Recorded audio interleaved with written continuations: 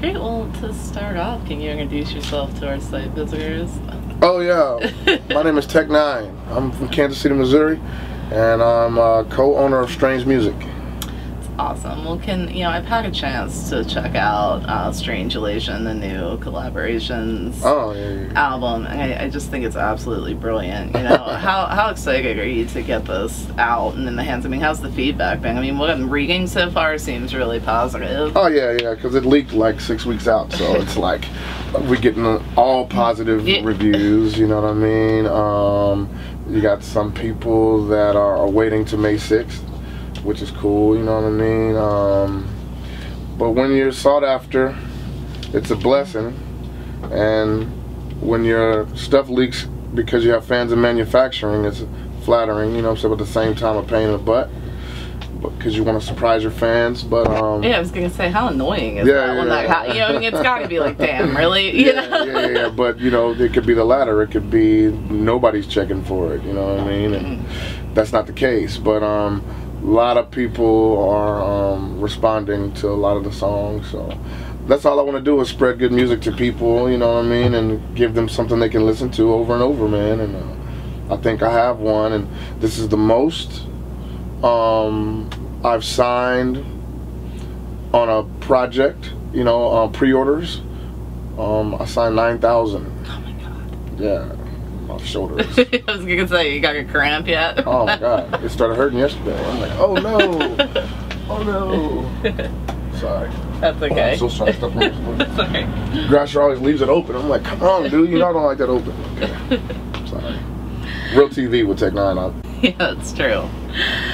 So, can you take me in the recording process, you know, maybe for 1 or 2 tracks in particular on the new album, and tell me what the mindset was like when putting them together? I'm blessed to have a producer like Seven, because he'll just ask me, what am I thinking, you know what I'm saying? And I'll call him. I'll show you really quick. I'll show you. It's funny, I was just doing this the other day. This is a song on Strangulation. Who did I send it to last? Okay, Vic. It's a song on Strangulation, and I dream beats and ideas, you know? And I'll send it to Seven, and he'll make the beat. You know what I mean? This is the one that It's amazing that you have that chemistry to be able to just have that vision and then have it, you know, this is what I want, and then have it come out. You know, yeah, I mean, not a lot of artists, you know, it's like, oh, that's not right, or that's not exactly what I was thinking. So this is what I would send Seven when I dream a beat, and then he'll make it. Come on, you bloody swagger. Here you go.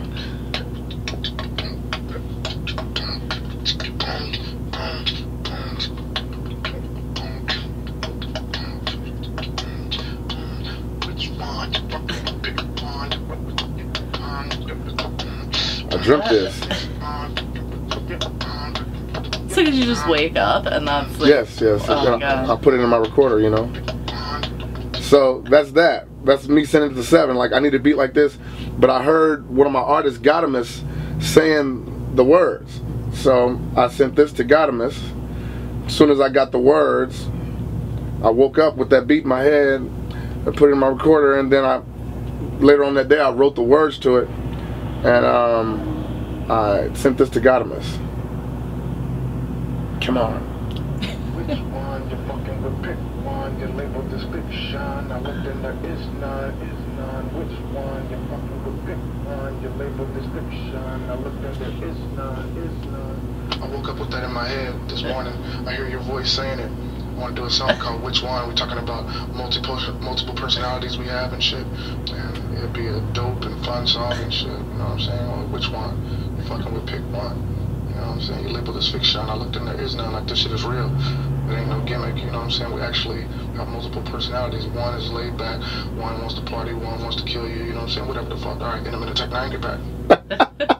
That's what I do. That's the recording process. That's where technology blows my mind, though. Yeah. Just, you know, of how easy of a time we have to do that now. Totally. You know what I mean? Before it wasn't like, you know, I mean, you've obviously witnessed those changes. Totally, happen. man. I mean, we've always, you know, been fans of Radio Shack, you know, because I was always around DJs. So before we had the phones to put it in, you know what I'm saying, we would go buy little dictaphone recorders. Yeah. Like those little things, they get bigger, they get smaller, you know what I mean? It's like we always had a way to record things, you know what I mean? So when the dictaphones got smaller, it was easier to put in your pocket, and just now you have recorders on your phone and you get an idea, you don't lose anything. No, nothing. You know what I mean? And because pitch is everything with me, so when I was dreaming like which one, you pick one, you know, it's going up right there.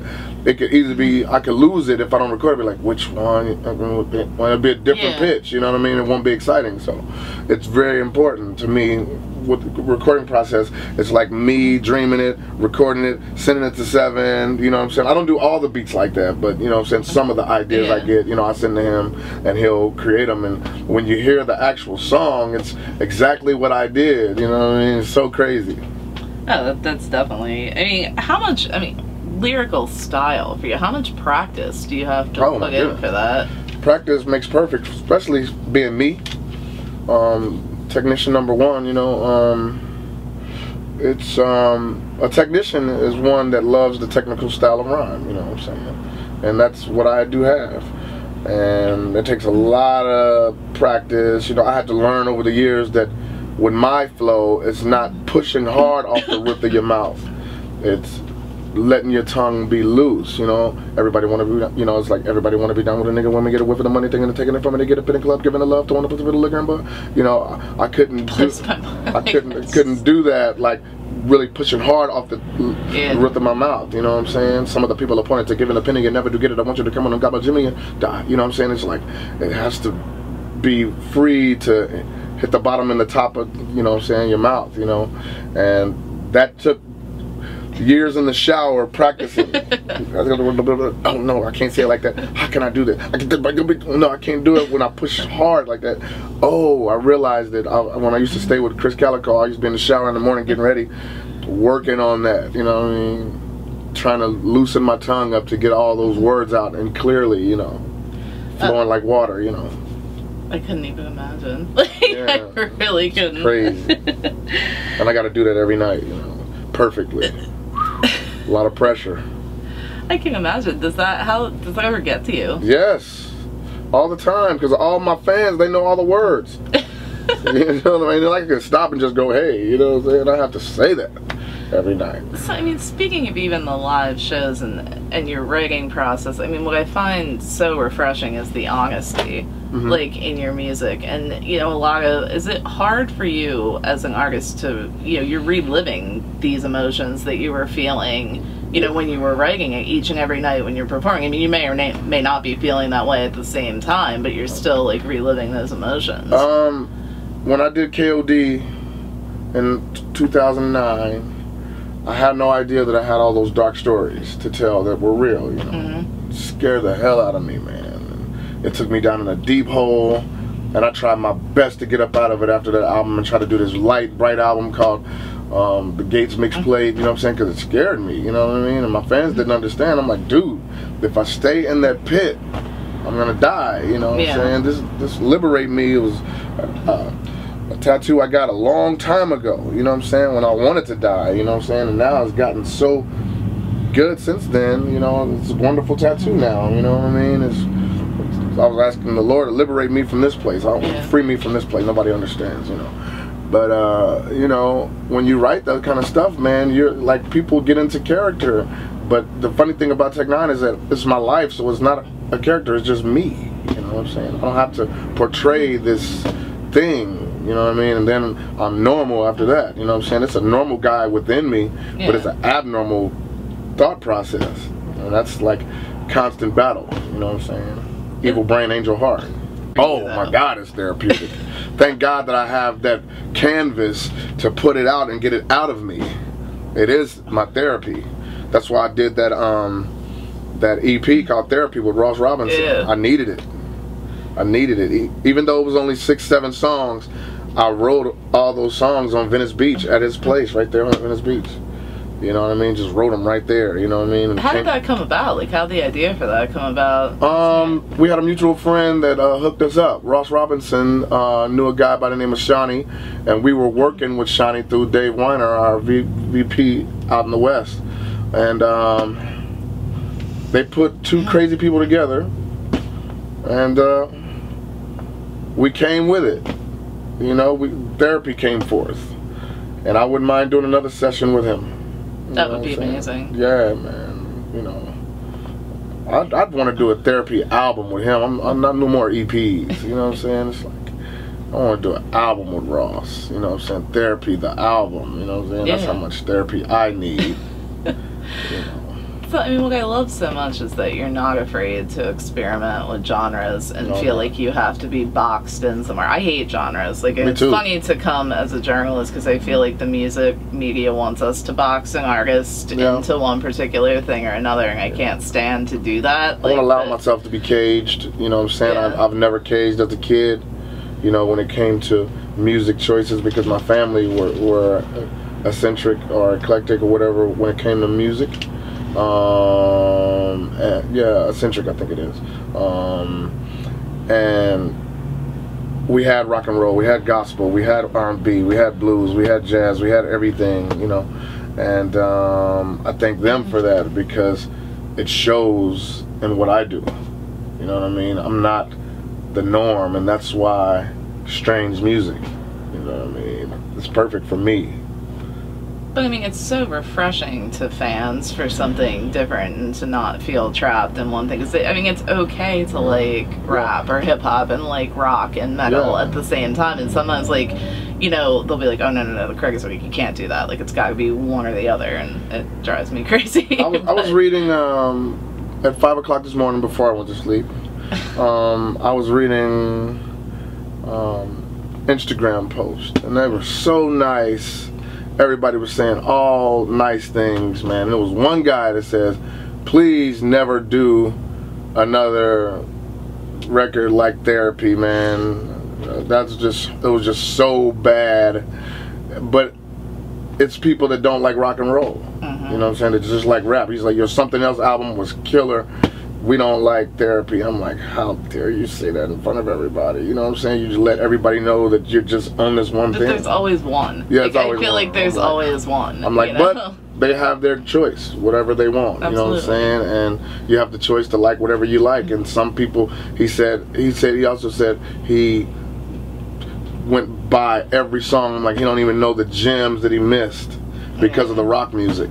You got too like taking on just that without bothering like to listen. They hear it start off like, "Are you ready for it?" They're like, "Oh hell no!" Yeah. You know, and you know, I always had this.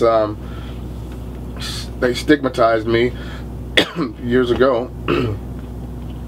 Said I was a devil worshiper. So somebody hear me yelling like that, I'm like, "Oh no, I get it. Can't hear that." You know, you know. But we were just talking about it. There's some really good songs on Therapy, man. You know what I'm saying? But if people can't get past the rock and roll, I was like, I'm sorry for them. You know what I'm saying? Absolutely. Yeah. Some people are just in one spot and they never left their hood, so I wouldn't expect them to get that. Well, and I ain't just talking about black folk. I'm talking about all folk. Yeah. I mean, I'm happy to hear that Fragile is getting some radio play now, and I think that you make a lot of excellent points on commentary about the industry and what it means when an artist hears that criticism. Yeah, man. I mean, it's great. I mean, I feel like it took a little while to get on the radio, but like it's good that it's there now. Oh man, it's a victory for me, man, because it's a song of that has that kind of content on the radio, and that's the one they're playing over and over and over. I'm like, wow, I don't have to conform, and I knew I wasn't going to conform. You know what I'm saying? To do anything for anybody outside of what I feel, you know. And it's a victory because it's real emotion on the radio, and it's a wonderful tune, and everything about it is wonderful. So it has to be played. And Kendrick Lamar killed it. And N9ne murdered it, so it's supposed to be played, you know what I mean? And people are on Instagram and Twitter, I used to like you, but now you have Fragile on the radio, you sold out. I'm like, you don't know what victory that is. We've been on FTI since 2002. You know, it's an F the industry, and I mean, I have to wonder if they listen to the lyrics before making a comment like that. No, man, they don't, man. You know what I'm saying? Man, I miss going so fast. Can't stand the way they slam today's gifted, effing incredible. Get fanned away with grands to pay. This gem will is scripted, definitely impeccable. You know what I'm saying? It's like, get so caught up in the beat and the flow, you know, they just don't understand. Put them words together, man, they're so powerful. You know what I mean? And we take the time to really put it together, you know what I mean? I say a lot of stuff and I slow it down at the end. Yeah. It's real. I'm mad. Clueless when you scribble on your pad. How you gonna criticize with a chisel in your nads? Sizzle in your ad. You know what I'm saying? Like burning what you wrote. You don't really get why I'm so pissed. Understand this. I'm an artist and I'm sensitive about my shit. You know, everybody knows that line. You know, so it's real music on the radio being played. That's a victory for strangers. Right. Well, I mean, that's a victory for music. And it doesn't sound like overall. anything on the radio. I mean, it's truly a victory for music overall, because there is so much out there that just is crap. Like, you know, it's not real. It's over-processed. It's this, that, you know, and like half of these people don't know what they're talking about. They've never lived it. It is ridiculous. Yeah. It gets that way, man. You know what I'm saying? But as long as I keep mine pure and I don't stray of the path, I'm good. You know what I'm saying? This is me until the last day of the earth.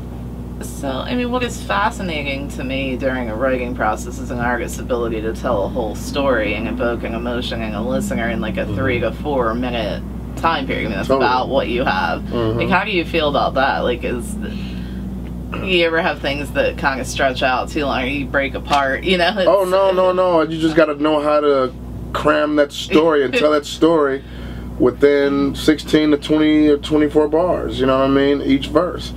I do it all the time. The art of storytelling, man. You know, if you're an MC, you should be able to tell a story and have it match up with dates and everything. You have to do research and make sure everything is right when you're writing, because people are like, hold on, that didn't match up. Those dates didn't match up. You know what I mean? Yeah. You always have to be mindful of, you get them engaged in the story by the first thing you say, you know what I'm saying? And you tell more of the story in the middle, and you have to close it with a bang, like, oh man, really? You know, on a song I tell stories on something else is I'm Not a Saint. And that last line, talking about being molested by my 7th grade teacher and Mrs. Woo, and then I'm like, they're like, what? What did he say? Yeah. You know what I'm saying? It's like, you end it with a bang. It's just how you write, you know, but you have to be able to say it in rhyme form, which is hard to do. But if MCing is what you say you truly do, you'll be able to do it. We're probably one of the busiest guys that is, you know, with being out on the road so much, and in the studio with all the releases and everything. You know, can you talk about your work ethic and what goes into that, and you know why it's so important? It's important because we haven't gotten to the level that we've strived for yet. Yes, we're in a wonderful place and blessed to be where we are right now, you know what I'm saying, the level, but me and Travis, our expectation is higher than this. World domination takes a little bit of time. And that's what we've always strived for. We're getting there. I'm not there yet. So the work ethic is just me just steadily pushing, steadily trying to show out, because new fans are coming in every day. Yeah. So I steadily have to keep my game tight, and you know, their new ears are listening every day. And I'm like, I heard about him. Nope. But then here, like, whoa, that's my first song. People come up and say, man, I just heard your music for the first time last week, and now I heard that song with you and Serge Tankian of System of a Down, and I'm a fan. I'm like, I'm glad that got you, brother. I didn't know about everything else, you know, and they slowly find out, you know. Wonderful. Absolutely. I just keep pushing. That's my work ethic. So, and how has the uprise of social media been a tool for you? Like, I mean, you've obviously witnessed this is the way that, you know, fans and... Yeah, I was there, you know what I'm saying, when there was not. In the studio and everything, when there was not a lot of technology. Right, I mean, that's like we were saying earlier. I mean, I don't even know, like, how things... Make a mistake in the studio, you have to splice the tape and do it again, you know what I mean? And cut and paste and stuff, you know what I mean? With technology now, you know what I'm saying, it makes everything so easy. It makes us lazy, but you know, it's convenient.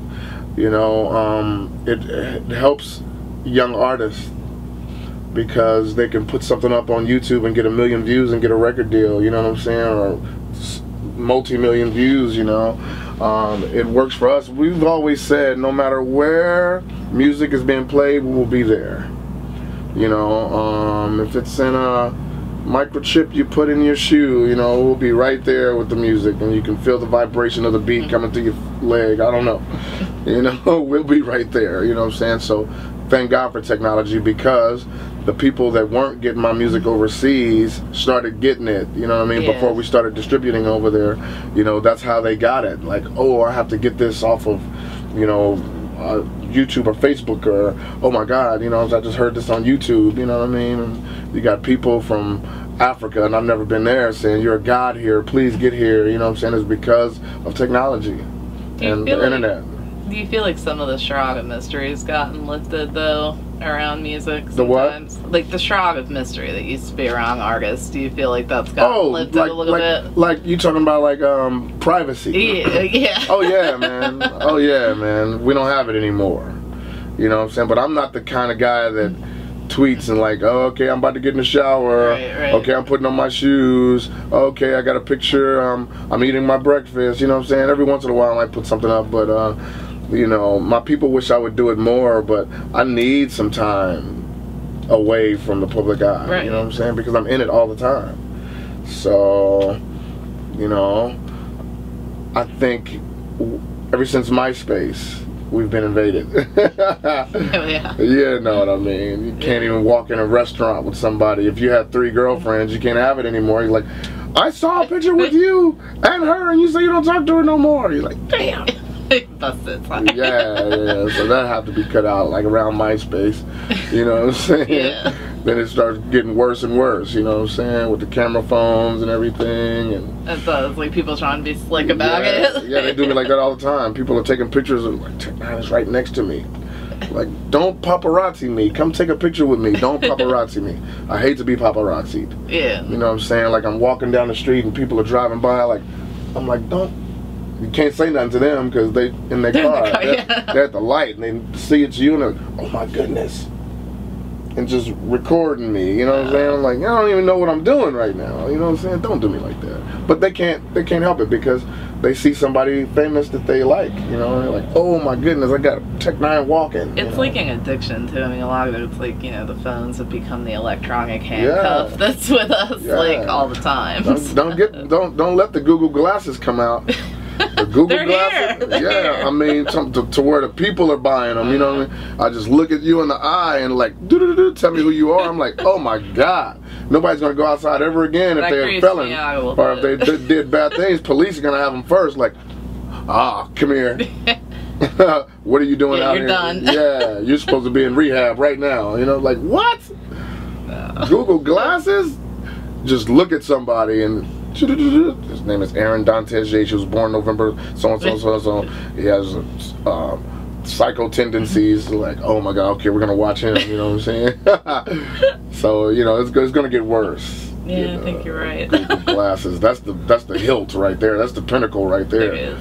Throw on some glasses and just be able to read everything. I still wanted to play with them. I'm guilty of wanting to play with them. Of course you want to. You see a chick walking down the street, it's not fair. You get her name. Hey, Sabrina. What? You don't know me. I know, but it won't be. How do you know my name? I got Google glasses on, man. What you mean? It just told me how old you are. I know your whole life story. That takes the fun out of the thrill of the chase. It does. What's your name? You don't need to ask you what your name is no more in the club. I can just throw on my Google glasses like, that one right there. Yeah, Francesca. Oh man, let's say she's 17. What's she doing in the club? It's the hormones and the food that got her like, okay. Nope, no Francesca tonight. You know? Yeah, that's gonna take that whole what's your name, what's your sign, like right. Exactly. Right. Why would somebody want to do that? You know what I'm saying? Just mess up that whole thing. So therefore, women are not going to talk to anybody on the street no more because you already know. Oh, she has herpes. Okay, damn, I can't do that. Will Google Glasses tell you that? Like, you know, the AIDS victim. Like, damn. You know what I'm saying? About Google Glass and things that are pop culture trends, is there anything that angers or fascinates you the most about what's currently going on in pop culture? I'm a hippie. I usually have on a bracelet that says happy as fuck. I just haven't taken a shower yet, you know. Not too many things anger me. You know what I mean? The only thing that twists my nipple is trying to get people to understand that I am one of the best to release, you know what I'm saying? And a lot of doors haven't opened, you know what I'm saying, for late night TV and, you know, award shows and stuff like that that I murder, you know. A lot of those things haven't came forth. I don't think because I'm different, I don't know. You know Do you feel like they're on their way to... Possibly. I mean, it's no way around it. Yeah. I'm a force that won't go away. There's no way around it. You know what I mean? So I'm gonna break through no matter what. You know what I'm saying? It's coming. I will not back off. If you had to choose something that would be like one of the most misunderstood things about you, what would that be? That I'm a devil worshiper. When I was raised in the church. And face paint on a black man does not mean devil worshiper. You know? It just means weird. It's a shame that people are still stuck on that too. They're getting off of it. They're getting off of it, you know what I'm saying? Yeah. They're getting off of it. I'm sorry. They're getting off of it, you know. It's like the flow is so undeniable that they like, this couldn't be the same devil dude. Yeah. Not the devil dude though, you know what I'm saying? Yeah, it's the God guy. It wasn't. You know. So when this tour wraps up, what are the plans for you after that? I know there's a lot of days this takes you like through summer, right? Like, well, midsummer. When this tour lets up, it's going to take me to another tour in Canada. Then after that, another tour in Europe. Then after that, another little run in Australia, New Zealand, and maybe Hawaii for the first time that I've been trying to do for a long time. So we gone, man. Is there any place else that you'd like to go that you haven't been Everywhere. yet? I'm talking about world domination. I haven't been to Dubai. I haven't been to Africa. I haven't been to Brazil. I haven't been to Budapest. I haven't been to a lot of places. You know, Japan or China. I've never done it. You know, there's so many places that we have to touch. We haven't tapped it. Our music has. Mm-hmm. But we haven't went to these places, you know what I mean? And it's because the promoters don't know. So it's my job to get even more bigger and humongous that it's undeniable. They have to call, you know what I'm saying? So I'm doing my job. Absolutely. Well, I want to thank you so much for taking a few minutes to speak with me today. I really appreciate it. Thank you. I appreciate it. Thank you. It was really relaxing.